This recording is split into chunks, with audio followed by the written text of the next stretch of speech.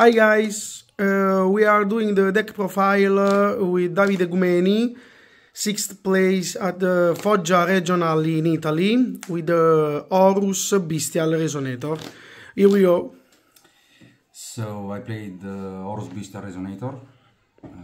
It was a pretty good choice for this tournament. The deck worked really good. I bricked only one time, and here we go.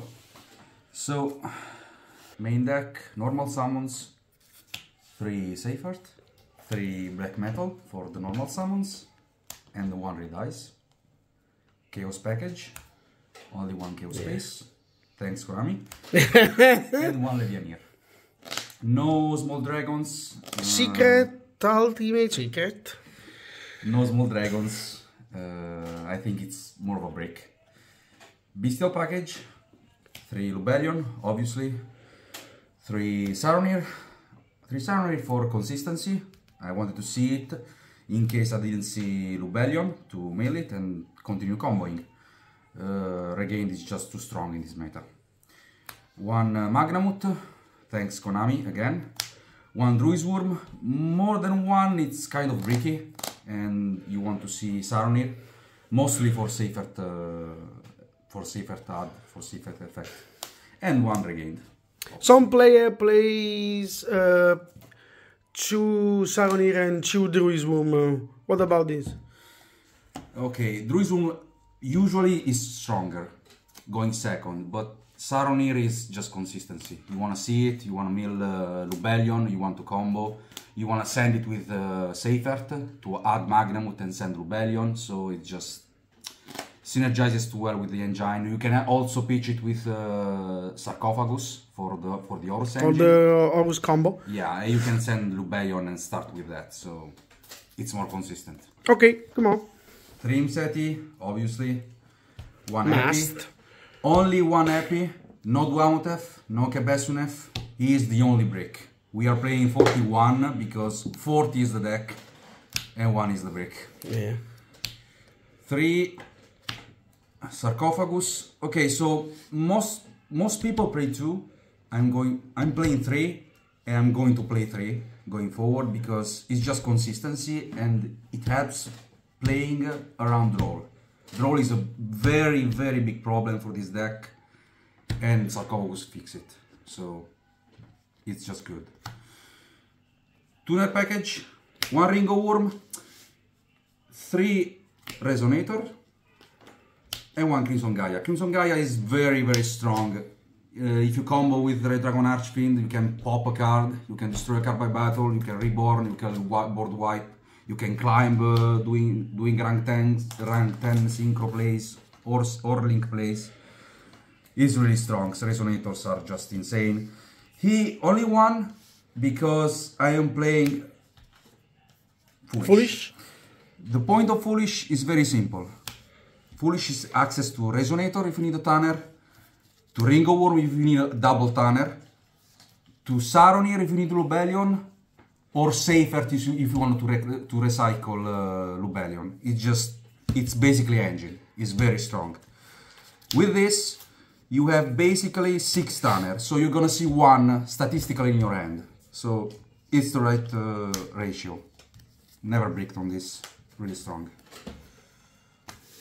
And finally, hand traps. 3 Ash.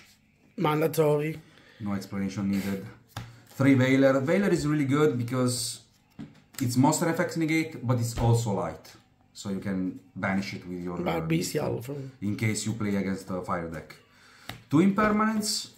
So the reason for 2 instead of 3, you want to see it, but you don't want overly see it. Because you're going to draw in your opponent's turn through regain. It's a dead card. If you draw this, it stays in your hand.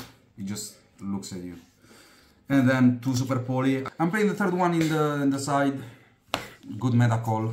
Fire King, every fire deck. Manadium. Labyrinth. It's really good. I'm playing 2 because it's kind of bricky. I didn't want to go over 10 cards. I feel like 10 is the right number. Very consistent. Okay, see extra deck. So for the extra, let's start with links. Obviously, striker, black metal, Seifert, standard. Sphere, best card. Must. IP and SP. No explanation needed. Most of the time I was doing IP because you can reborn Magnamut with your regained. Only one SP. Only one. Most of the time you're not gonna use the second one because you have a really strong grind game. You don't need to use a second SP. Horus just covers it by itself. These are the only links I'm playing. The mandatory ones. Synchro. One Hatchel. In case you just have one Montana, you can just go for Baron, go for this pattern place. Two Red Dragon Archfiend. This reborn this one. If you do this pattern with this, Raigeki is your opponent. And comes back every turn with Crimson Gaia. These two are really strong extenders. Chaos Angel, no explanation needed. You just normal Seifert with a Bystial and it's game over. This pattern, extender, interruption, you can use it usually I use this, reborn a dragon, sphere. Then you can reborn it with regain. It's always using there. combo with regain. No explanation needed. No. Baron, it's Baron. Xyz, Zombie Vampire, really strong. Your opponent has to answer it or you're just gonna... You have a lot of graveyard effects. It's just very efficient. Typhon, extremely good, especially against Vanadium. Last round I went against Vanadium without Droll in the main deck. And he went first. I break his board, half of his board, just by this. And then at the grind game he lost. 38, really good. In case you can just do Sphere plus IP and you can extend with Horus, you just don't go with the Zombie Vampire, you don't need it, you just go for 38.